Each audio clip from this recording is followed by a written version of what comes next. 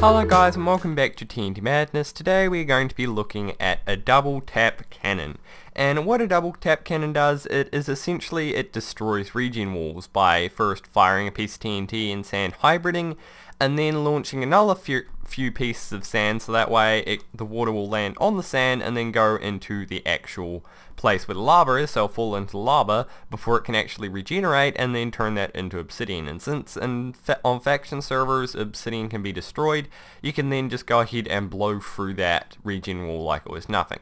And cannons like these are very useful because most people just have regen walls where they just have the regen wall by themselves, or they think it's going to protect them from everything, or they have a regen wall on their outside, which is a very bad idea. You always want as close to your base as possible, and then a couple other walls. So this is really good at just getting rid of that one pesky regen wall. Even if they have one regen wall on the outside and you have a one-shot cannon that can't destroy it, you can just place down this cannon real quick, get through it, and then just go ahead and keep firing your one shot. I think it's a really nice cannon that's extremely consistent and quite compact and simple. So anyway, let's have a look at this thing firing in action.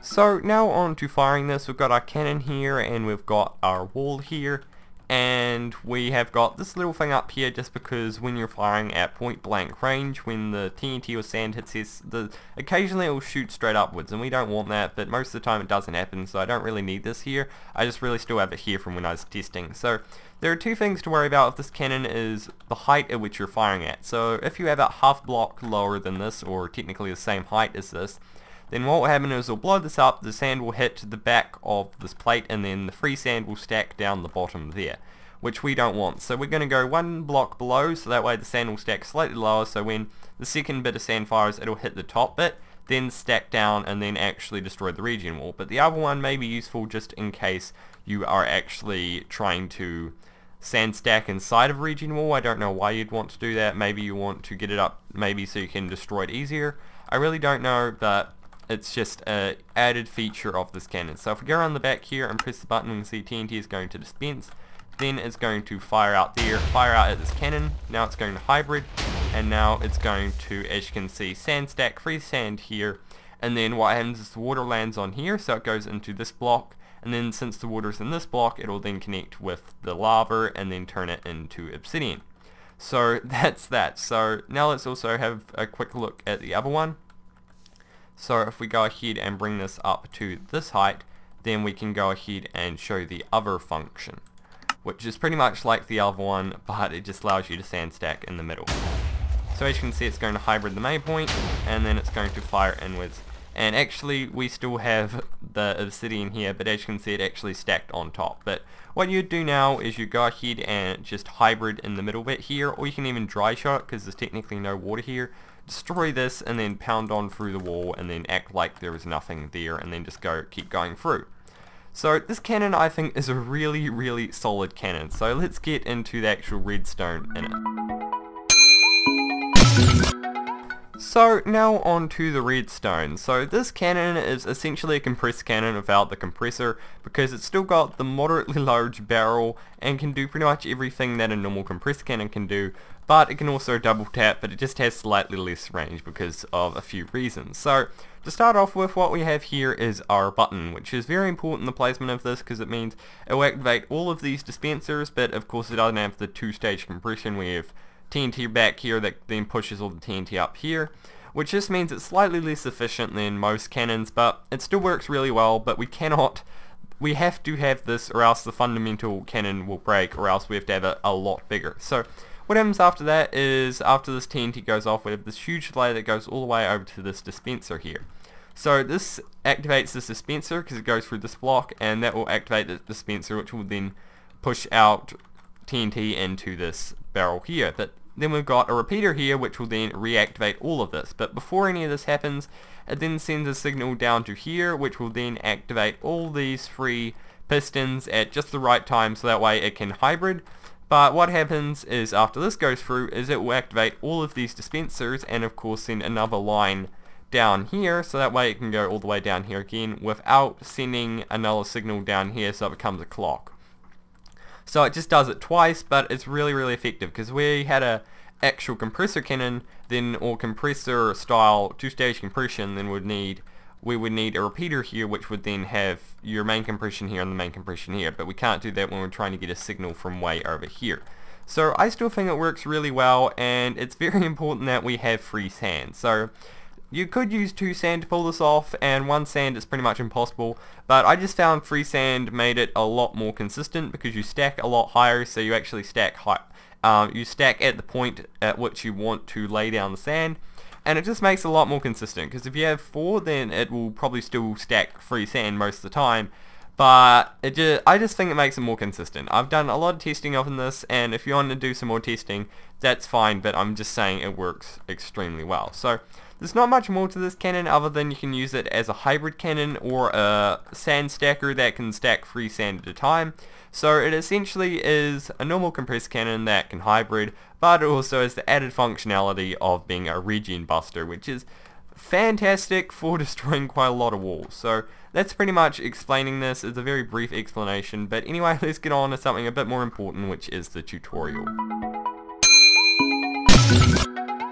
So now on to the tutorial. What you're going to need is 11 by 6 area, but it's technically 5 wide if you add the extra 3 blocks that you have for this piston bit. That is the only way to actually wire up to here without making it longer, which is definitely not what you want. So what you're going to need is some building blocks, 23 redstone, 16 repeaters, 27 dispensers, 3 pistons, a water source block, 3 slabs, a button, doesn't matter what kind of button, and some sand, and of course TNT. So we're going to be working from the back to the front. So the first thing we are going to be doing is going up by 3 blocks and then placing a button on the front here. So now what we're going to be doing is placing all the dispensers down. So you want to place them 2 high and go across by 6 while placing 1 in the back like so. So you can see we've got 5 and then 6, and then you want to do this on the other side. And now what you want to do is you want to go ahead and place down your water. But I personally like placing it all the way along the top like so, and then I also want to make sure that it's actually 6 dispensers. Then want to make sure there's a gap between this, and then you can place down your 3 slabs at the front.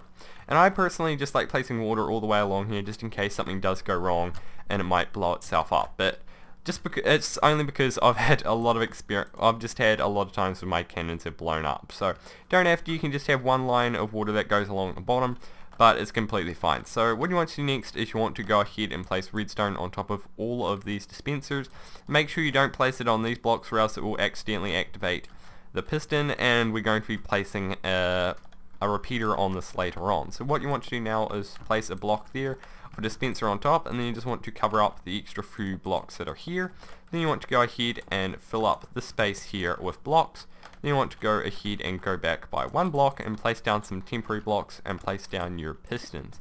You can either leave these blocks or get rid of them. I personally want to get rid of them just so it looks better. Now you just want to cap it off by placing blocks on top there, and then you want to place sand here. The reason we have slabs here is so it's slightly elevated than this area here, and also because if the sand falls on it, it will break and it won't stuff up the cannon by accidentally blowing it up.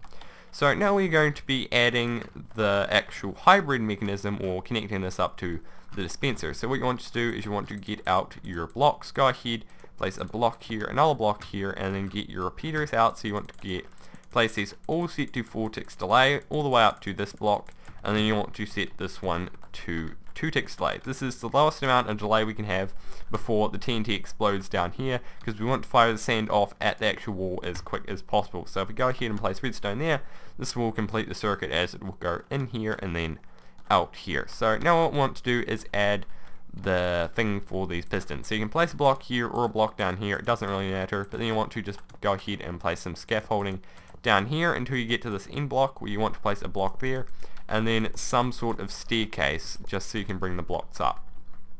So you just want to go ahead and place blocks on the top here too, place redstone on the top and down here. Now what you want to go ahead and do is place redstone here, and then go ahead and place down 9 repeaters, all set to 4 ticks delay until they go to this final block.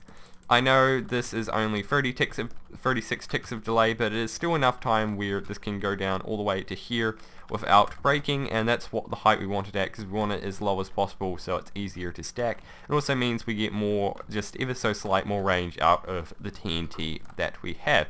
So now all you want to do is go ahead and fill up all of these dispensers with TNT, and stack this as high up as you want, because do realize that you'll be using two sand from each of these, so 6 sand per shot each time, and you're going to be using 2 TNT from each of these and 1 from this dispenser each time. So anyway, hope you guys did enjoy this video. You have now finished your hybrid cannon, but anyway, hybrid cannon, regen buster, double tap cannon.